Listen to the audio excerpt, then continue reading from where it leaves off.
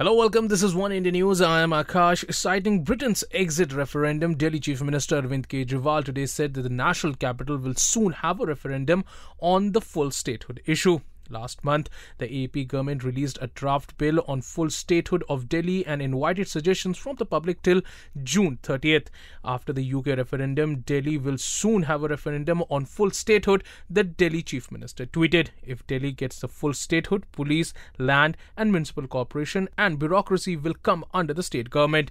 Senior AP leader Ashish Khaitan said that the will of the people is supreme in democracy and it's time to have a referendum on full statehood for the national capital. The CM has asked the Urban Development Department to come up with a feasibility report and specify a timeline. The department was asked to give various options available to the government for conducting such a referendum. While releasing the draft bill on the statehood of Delhi, Kejriwal last month had asked BJP and Congress to rise above differences.